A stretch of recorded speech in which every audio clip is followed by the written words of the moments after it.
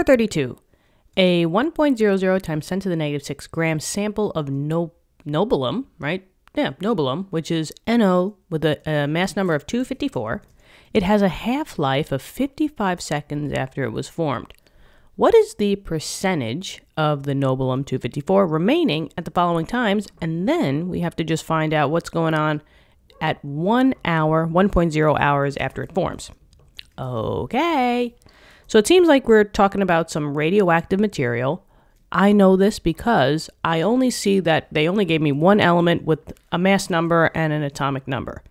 So we know that nobelium, being a single atom, is going to decay into a more stable isotope. Now, do we care about what the isotope is? No, not for this problem, because all the information that they gave us was for that nobelium. Nobelium has a half-life of 55 seconds, and they wanted to find out what the percentage of the nobelium was after 1 hour after it was formed.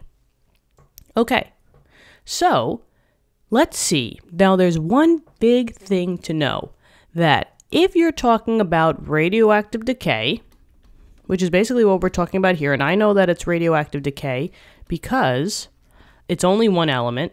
Just know that all radioactive decay, there is no exceptions. So whether they give you an NO, if they give you just a carbon, if they give you just a nitrogen, this radioactive decay always abides by first order kinetics.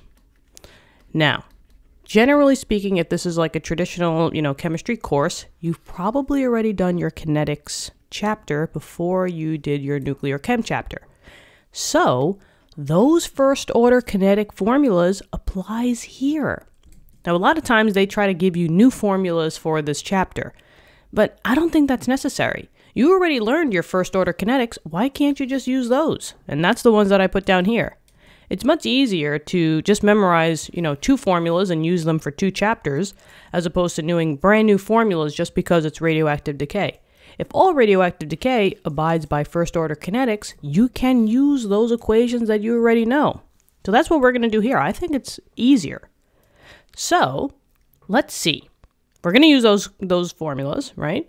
And they want to know what is the percentage of the nobelium remaining. So if they're looking for the percentage, they want to know basically a amount value, right? Is it 10% that's remaining? Is it 20%? Is it 40%? Right? That's the quantity. The quantity is in the percentage. And if you're looking for an amount, you're going to be using this formula.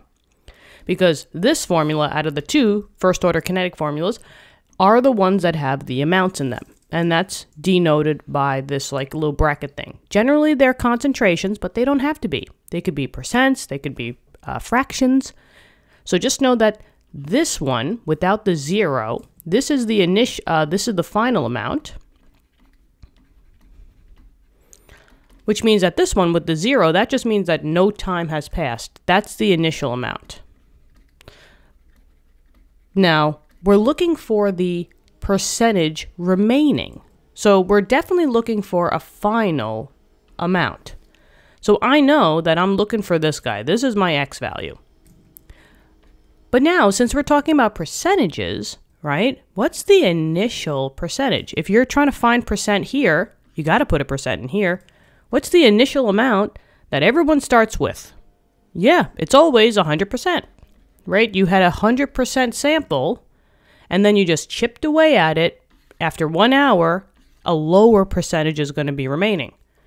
So sometimes they will, give you context, but not the actual values. But now the question is, where am I going to put this 1 times 10 to the negative 6 grams? Doesn't matter. Not going to use it. If they're asking for percentages, why put in a gram sample? Make it easy for yourself. So now we got these two taken care of. The only two else is the K and the T.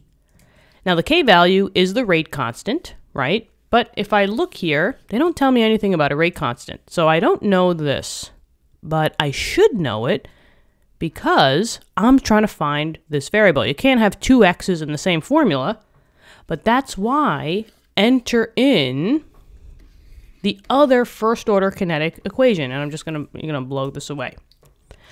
This is your half-life. T half is denoted as a half-life, and your half-life for radioactive decay is always 0.693 divided by that rate constant. Oh, they told us we had a half-life of 55 seconds. So I know this number, 55. So from there, I can find out the K value, which then, bloop, I could plop into the other formula. So let's get it. 55 seconds equals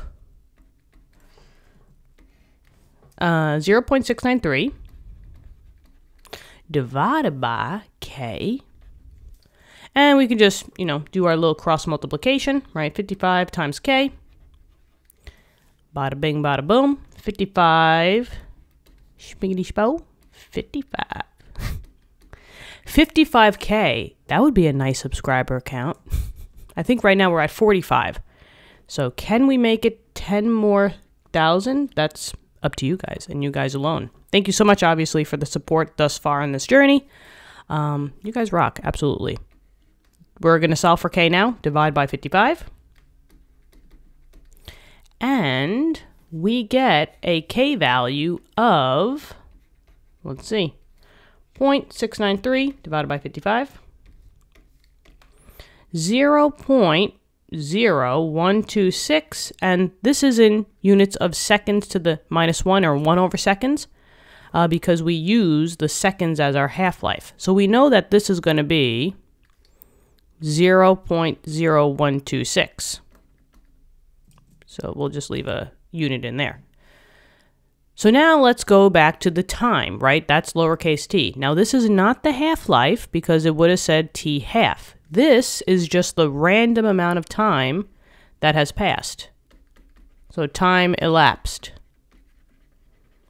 That's the 1 hour. So it's 1 hour that we're searching for. How long does it take?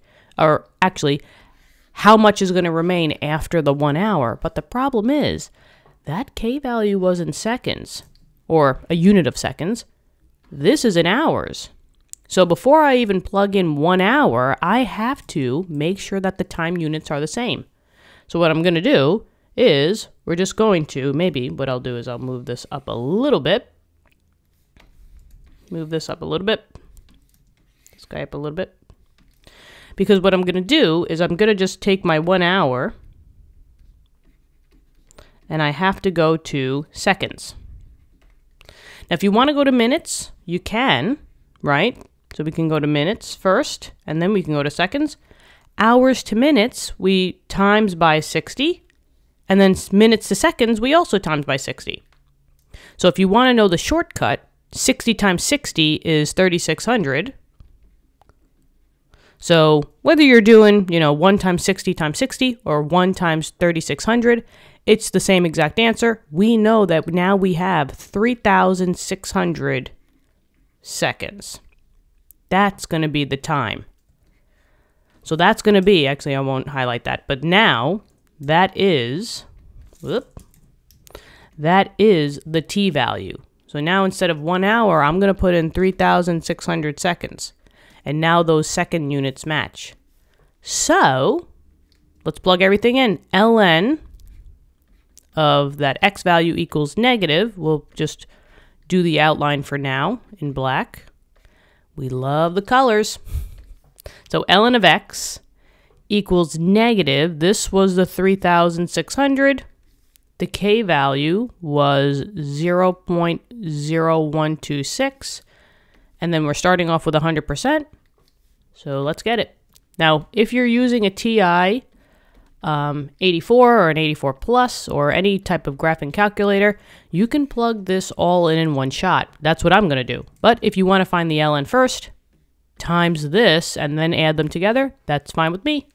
But we'll do negative this answer times 3,600 plus the ln of 100. And there we go. And I did include the negative here. So I just want to make sure. Negative 0.0126 times 3,600 plus the ln of 100. This is going to be negative 40 1.75. Maybe 5. But now we just have to undo the ln, which is the natural log. So e on both sides. Now, this is going to be a really, really, really small number. I hope the calculator can do it. But if it says error, that means that essentially it's 0. That there's nothing remaining. That the number is going to be so small that the calculator can't even compute it. But let's see. Fingers crossed. This raised to this. Wow, it gave it to me. Okay, so 1.997. Wow. So 1.997, I mean, I guess we should round to, 2.0, right? For sig figs, but does anybody care at this point? I hear crickets. I don't hear anything, right? Nobody cares. So 2.0 times 10 to the negative 18th, and this is actually in a percent because we started off with 100%. Now you have 2.0. I don't like the yellow. Now you have 2.0 times 10 to the negative 8%. That's essentially 0. So that means that after 1 hour, you will have basically no more nobelium. This will all get converted into that stable isotope. And it makes sense. Your half-life is only 55 seconds, which means that every 55 seconds, your sample breaks in half. So you need a lot of half-lives to get to 1 hour. So it makes sense that there's basically nothing left. And that's the answer. I hope this helped. Thank you so much for viewing the video. Subscribe to the channel. I look forward to helping you with more questions. Thank you so much for the support. If you want to become a member to the channel to support us a little bit more, you can. We have 4 different tiers. We got tons of perks if you guys are interested in that. But if not, that's totally fine. And yeah, that's all I got for you. I hope you have a great day. Keep studying hard, and I'll talk to you soon. Bye-bye.